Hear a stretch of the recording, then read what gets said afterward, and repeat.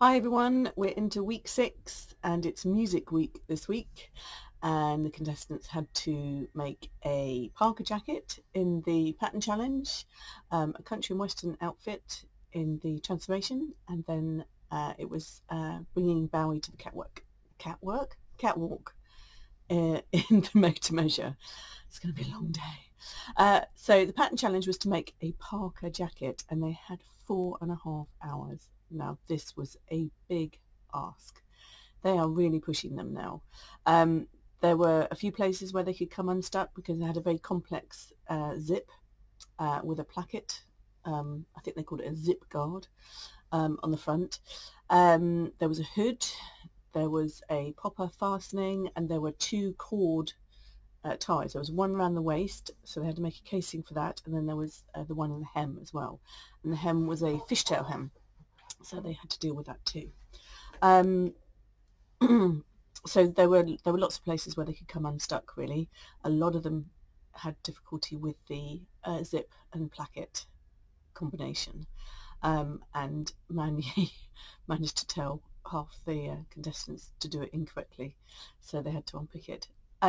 Also, there was fabrics played a bit of a role in this as well. Jill's fabric in particular was looked great, but actually to sew was really tricky because I think it was kind of rubbery or slightly shiny and slippery on one side, so that made it a real pig to sew. She did use a walking foot, which is one of these chappies. You just clip it onto your machine, and it just helps the fabric go through your machine a bit slower. Don't ask me how it works technically, but it works. Anyway, Jill used one of those. We've also got in stock, so they're £26 and they fit most machines. So if you're a low shank, just a normal sewing machine, it will fit your machine. We've also got in the magnetic wristband pincushions, which a lot of them are using. We've also got just normal pincushions on a wristband, as well as just normal pincushions. You don't have to have those. So yeah, so Jill's camouflage fabric was quite tricky to work with. Annie and Brogan used a similar fabric, that kind of olivey green classic parka fabric, and I just so happened to have just got some in. It's this one. It's from Barber, so it's an ex-Barber. It's that classic Barber green, that kind of olivey green, I guess. It's waterproof. It is it's cotton, 70% cotton, 30% nylon, and it is £9 a metre. It's 150 centimetres wide. We also, of course, have the red cord, or lots of different colour cord to use with it. I particularly like Annie's combination of the red cord with the green, which is very similar to Marnie's combination in the sports jacket challenge a few weeks ago. She used red and green. So that was those two. Angela used a purple canvas, which was of her era, I guess. That sounds really rude, but she's my age, so she should have stuck to her guns about the zip. She overheard the Manu conversation about the zip and changed what she did, and then she had to unpick it all, and so she ran out of time and her zip was really messy, so that's what put her down in the rankings. Christian quietly got on with it. I really liked his fabric choice. It was that kind of denim-y look fabric in just a off-white colour, and the reverse of it was a pale grey, so he cleverly reversed the pockets, so you had these 2 big pockets on the front excuse me, in the contrast grey. That was another thing they had to do. They had to line up the top of the pockets, and that was quite a tricky thing to do. Manu did the red spot fabric. Yeah, she had a few raw edges and the placket wasn't very well done. Brogan's olive coloured one, similar to the Barber fabric, hers is very well sewn. And then Deborah did the royal blue canvas, and she came a bit unstuck on the placket as well. So that was those. Then they had to do the transformation challenge, which was to take a load of denim and what looked like a load of check shirts and turn them into a stage outfit for a country and western star. Now, they didn't say they were a guitarist, Esme, So I think you're a bit unfair on that Manny's long sleeve jacket here, saying a guitarist couldn't wear it, because I don't think a guitarist could have worn any of those costumes, to be honest. And Brogan's one, it would have fallen out. I certainly would have done anyway. Right, so transformation challenge. They had lots of fringing. Oh, that's just gone on my tea. Lots of fringing, which is quite fun. And I noticed a lot of them used motifs and stickers to iron on. I mean, this is just a very small selection of what we've got in stock. We've got quite a few motifs, which are really handy for jazzing up an outfit or covering holes or bleach marks. We get people asking to cover quite a lot. So yeah, Jill's halter neck top with the strategically placed stars came first, and Brogan's side boob check top came second, I think. So at the end of that round, Brogan and Christian were in first and second. Then there was Deborah and Jill, Manny and Annie, and then Angela was at the bottom. So we went into Made to Measure, which is bringing Bowie to the catwalk. I've done it again. In 5.5 hours they had to make their outfits. So I've struggled to find patterns for this, but I have found a few, and a few that you could maybe pattern hack to get some of the features. Okay, so Annie's, which was fantastic, it was that kind of metallic blue double-breasted blazer dress, and this is the pattern that she used. It's McCall's 7997. It was the one with the asymmetric hem down the bottom here. It goes in up to size 22, so from a size 8, I think, possibly a 6, up to a size 22.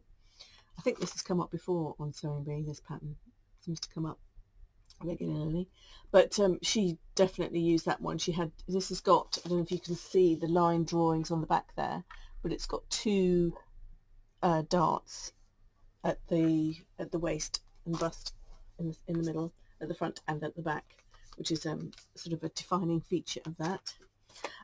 So she would have used shoulder pads, dun, dun, dun. And she also self-covered buttons she had on the front. So these come in lots of different sizes. This is just a couple of sizes. They're relatively simple to use. You cut your circular fabric, put it over the button, and then clip the back on. There is a little tool to make you do it easier, but you can do it without the tool. It's been a while since I've done them, but and her dress fitted really nicely as well.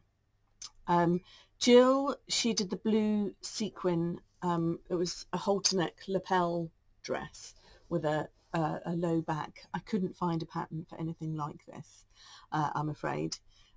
But the fabric, that was a really tricky fabric to sew with all those sequins, because sequins are a nightmare, because your needle hits them, you can break your needle, the sequins fly off, it makes your seam go a bit wobbly because there's sequins in the way. So she did really well, actually, and the zip at the back, her concealed zip at the back, and where the back leveled off, was really, really neat. Unfortunately, it was a little bit big, and she was going to take it in, then she decided not to, and she could have done with taking it in just a little bit more. So Deborah did the Ashes to Ashes look with a 2-piece trouser suit with the ostrich feathers. I thought it was quite dramatic. It's actually wearable, I think. So I found a couple of, they were the classic sort of cigar straight cut trouser.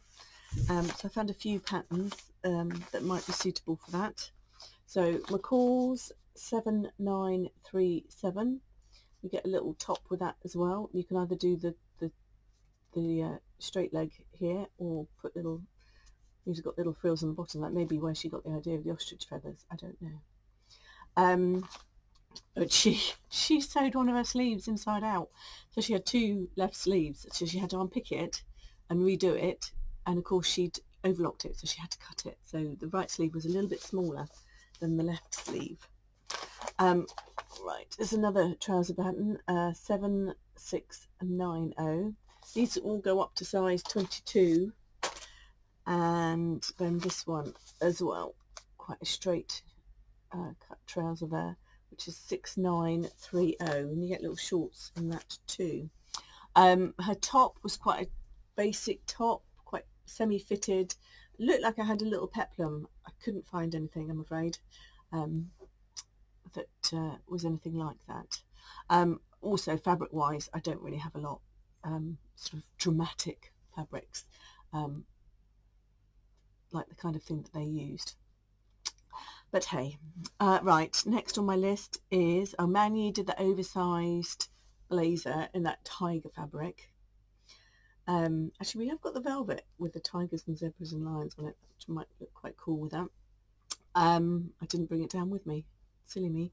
And then a tulle skirt, so we've got tulle, which will dress net, which is quite a good structure. Jill had this on her dress as well, and you can really scrunch it up and get good texture with it. We've got this in loads of different colours. It's quite wide, 150 centimetres wide, and it's only 250 metres, so you can do loads with it.